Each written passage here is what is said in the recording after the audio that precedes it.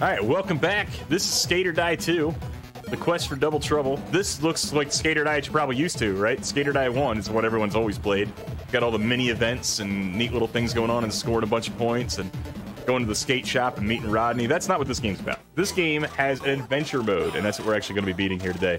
It's almost like a strange platformer to it. So we'll get started here, and I'll try and fill you in on what's going to happen. The first level is we're going through the streets, and we're going to actually fight the mayor's wife.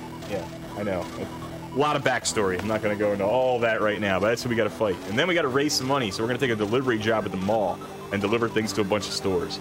I wanted to explain that now because this happened so quickly that it's a little bit tricky to kind of keep up with in the action. So I wanted to get that out in advance. Then our half-pipe plans that we make get blown out the window and land all over the beach. And then we got to grab a bunch of the plans. And then finally, our best friend CJ gets kidnapped, and our permit for the half-pipe we're trying to build gets hidden inside of this warehouse, and we're trying to rescue her and get the permit so that we can build our half-pipe. So, yeah. Yes, it is insane. I'm glad that you brought that up, Denseiku. It is an incredibly difficult labyrinth. I definitely have a map on my other monitor right now, so yeah. Feel free to dig more into it at VG Maps. Someone made it. It's a nice 256 room labyrinth in a NES game. No big deal. All right, without further ado, let's get started here. You don't get to see any of the cutscene stuff, but you will get to see our characters meet up with Rodney here in just a moment. So we'll get started in 3, 2, 1, and go. All right, so there's Rodney. If we can find him, we're going to get a cool skateboard, faster one than this terrible one that we start with. The third skateboard is the one we care about. That's called the rocket board. So we're going to try and get that. We need to get this taco and these french fries because to poor skateboarders, this is effectively currency. So when we find Rodney, he's going to want to trade some of those items for the cool skateboard. We're not really worried about what kind of happens here. He'll show up here around 24 seconds. We're just going to kill some time. And then when he does show up, we're going to try and get a little forward momentum going because he's going to do a U-turn here. All right, that's our first skateboard, and then we're going to try and get the second one in just a second here. Perfect. And now we got ourselves a rocket board after spending all of our currency there. We're going to drop down this manhole, shortcut it a little bit further in the level. For some reason, skateboarding in this manhole is traverses more distance than if we had stayed above ground. Not quite sure how that happened. And then we'll go up here to where the mayor's wife is hiding out. See, apparently, our character ran over the mayor's wife's dog. And so she is trying to get the mayor to ban skateboarding. So that's apparently what we do to her instead. It is not explained later what her demise was, if that ended her, or if that just swayed her opinion on skateboarding. But now we're in the mall. We got to raise some money to build this half pipe. So we're going to stop here at the record store, and we got to go to Tall and Stout Clothes.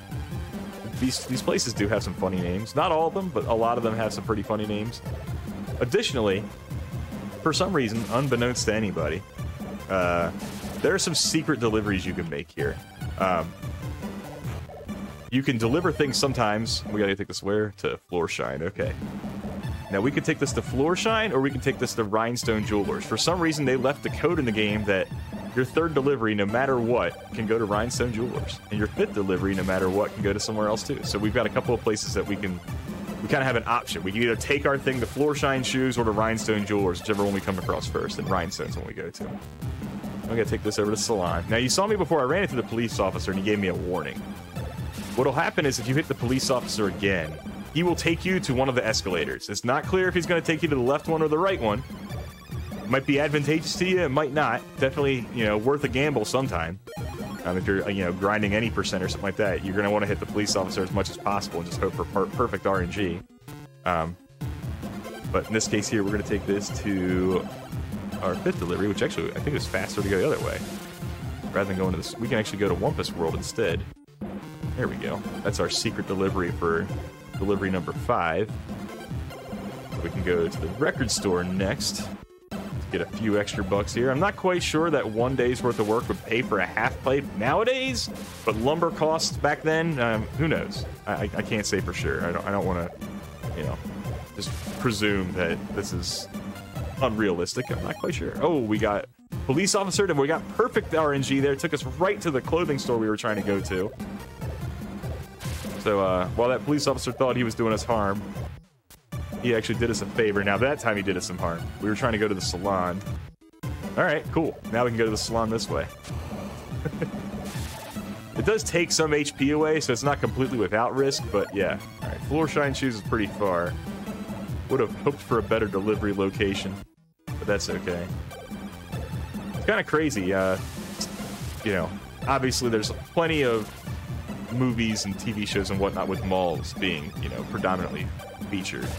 But one thing that is interesting to me is that most of my local malls that have either struggled or, you know, even the ones that have flourished, they seem to have had a lot more newer stores coming recently.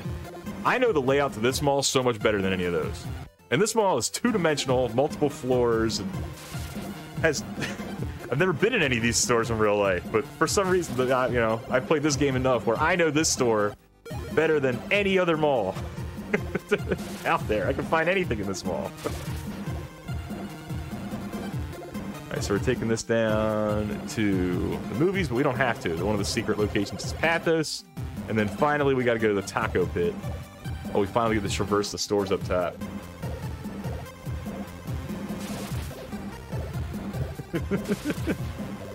Healthy and nutritious food out of business. Sorry, next to Pizza by the Ton. Frisky yogurt, Cafe Scarf, Pups on a Pike, right next to the pet store. Also next to the taco place. All right, time to go get these half-pipe planes off the beach. So we got 16 pieces of paper here that blew all over the place. We gotta watch our health here a bit. Oh, this is Lester. No, I don't really want to learn any of your crazy kickflips or anything. It's cool from a swag standpoint of a casual gameplay, but yeah, we're gonna leave those 2 pieces of paper behind for right now.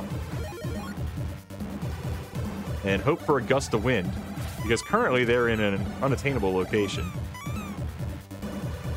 So we need the wind to blow. This is typically what comes down to ending a lot of your any percent runs, as to whether or not you get nice RNG or not with the wind. I don't want to fall down too much, but I'm trying to just do things here that might spawn a wind gust, which we got right here. We need one more, because there is a paper further to the left of us that hasn't blown this far yet. It's right there. So, one more gust of wind, please, Mother Nature. Come on. There we go. Sometimes the hitboxes on this can be a little bit weird, but we got that one finally. Now we can traverse the rest of the level here. I don't know where she thought she was going. I don't think she's making that jump.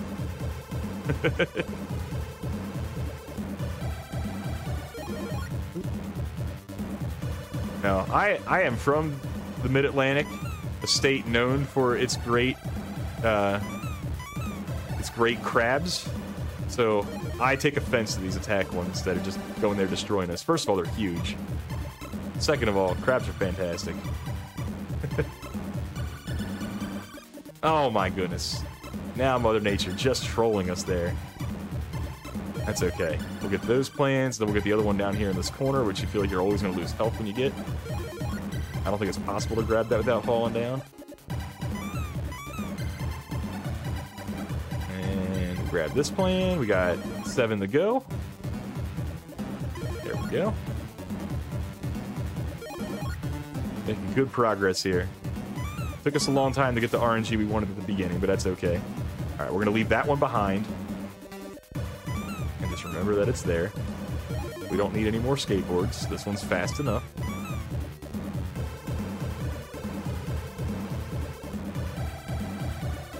I can't go up the hill like that. We gotta get some momentum. Oh, and then it blows away, of course. Alright, we still have one paper behind us. Alright, we'll get one last one up here. So we thought. It's trolling again. Oh my goodness, the trolls. There we go. Alright, so let's go get the last paper that we left before behind us.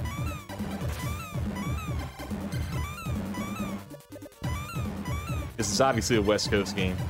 Our state is not known for its bird hanging out at the beach. All right, so here's that horrible labyrinth power plant we were talking about here.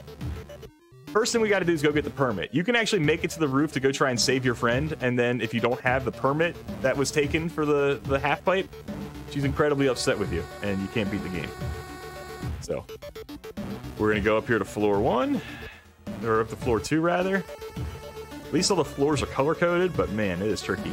And there's a little speedrun glitch here that we can abuse. If you happen to be going up at the same time that you do your 180 kick turn move, you can change direction right there on the fly. So you can see that I was now facing to the right after I walked through facing left. That's a recently discovered trick as well. All right, we're going to floor 4. You're like, oh wow, they're almost to the top.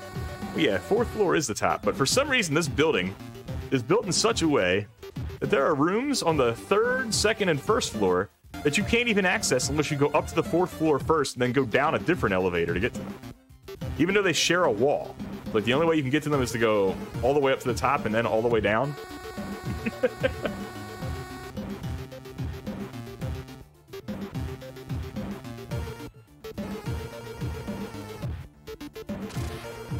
We'll play this part through here.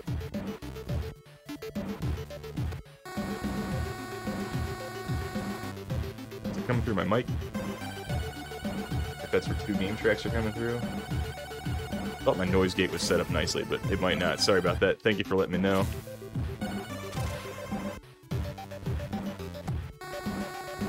Alright, so now we're back on floor 1. These rooms are inaccessible to us unless we go up to floor 4 first.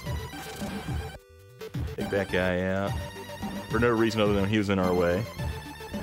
We do worry about HP management a little bit here, although we're doing great with it right now, to be honest. We've got great health for this part, because we're going to get maxed out health when we grab the permit here in a second. So you have to go up floor 1 to floor 2 to floor 3 to floor 4 to back to 3, back to 2, back to 1, up to 2. That's the only way you can get to this permit. Then its own tiny little secluded like island of the 2nd floor. Just mean.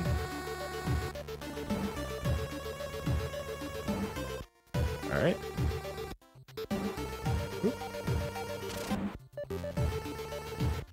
And then we'll go back the way we came, all the way back to the beginning, because that's where the route of it is a 3D maze effectively. We're going to go all the way back to the beginning to effectively get to where CJ is going to be held captive on the roof. Oh, okay. Thank you.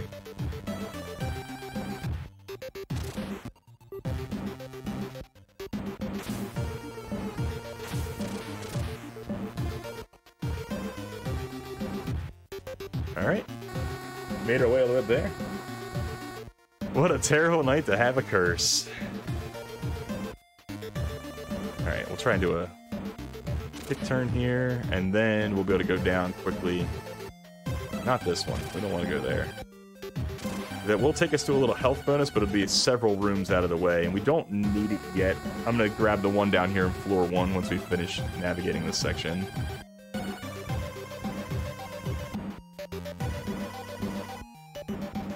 Turn there. Took a little damage, but that's alright.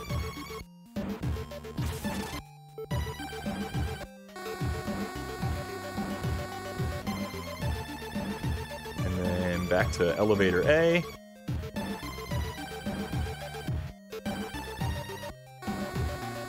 And here we are. We are now back where we started at the very beginning. With about 45% the health that we started. But we have a permit in hand now. And we go down here to go up to the next part of the game, but I'm going to go out of the way here a little bit just to kind of get some HP, just to play it safe.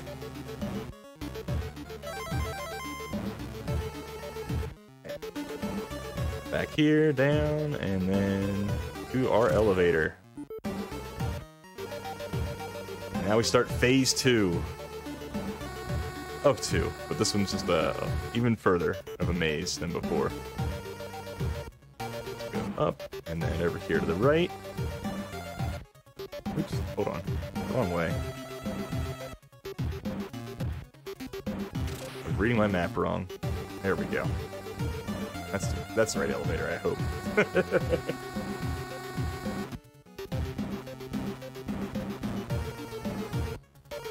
There we go, up to C.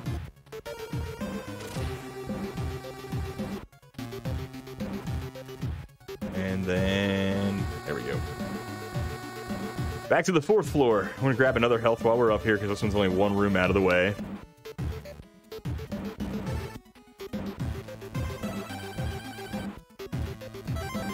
Good enough.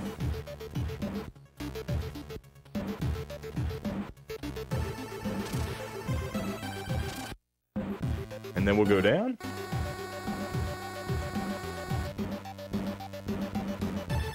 Do a kick turn and set ourselves up for this little route here. The bad guys here start to increase in quantity and strength. So we need to be real careful with a lot of our damage management. You might see us go through some of these rooms just cruising like this on one knee. We can't get hit then, but then we also can't steer. So as much as I would love to just do that every time, I'm going to take another health boost up here just to play it safe. So a couple of these corridors here. Typically speaking, if you're beating this game, yeah, it does do full quiet during screen transitions.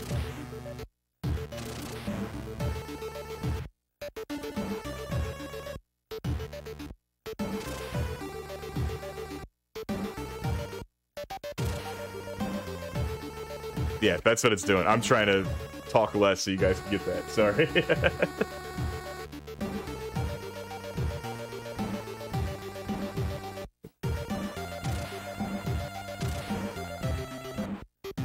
But yeah, as we come up here to the final boss here, we'll have one last climb. We're on floor 1 right now. Typically speaking, when you're playing this game casually, if you see the amount of enemies decrease, it typically means you went the wrong way. So it's a way that you can kind of keep track if you're on the right path or not. Our health got hit pretty bad there, but nice little boost here near the end. We'll have a couple more spots to do that if necessary. Luckily, they don't put any bad guys in the elevator rooms. That's pretty friendly of them. They certainly could have been mean that way, and they didn't. So we got one room to navigate here, but with 3 guys, and they're shooting at us as soon as we got in there.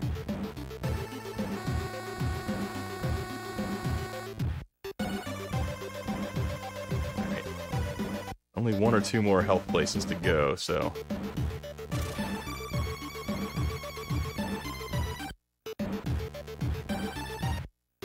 Go down. And down. Alright, we're gonna need this last couple health boosts here in these rooms to really feel safe, I think. So we'll skip that one, and we'll go to this one.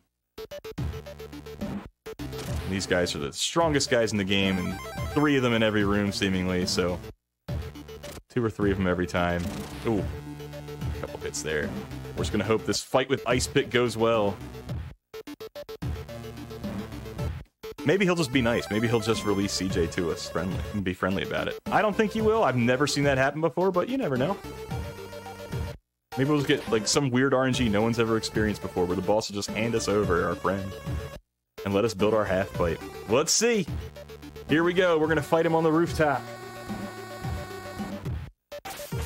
Whoop, whoop. We can do a little kick turn there and avoid him.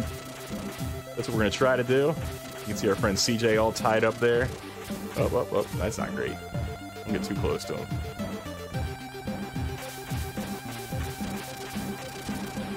That's alright. Not too much damage there. There we go. And that is time. 17 minutes exactly. I'm shocked. I felt like it was going a whole lot longer with that beach RNG, but that was a pretty good plant, so we'll take it. Sweet. That's our character. That's CJ, the aerial knockoff. And you guys get closer to the story you never got to learn about.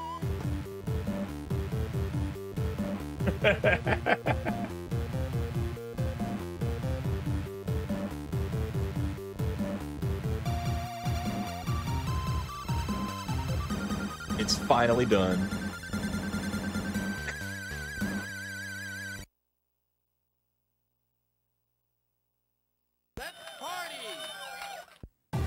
And that's it. That is Skate or Die 2, the quest for Double Trouble. The credits will loop here forever. Well, not forever, for quite a long time if you let them.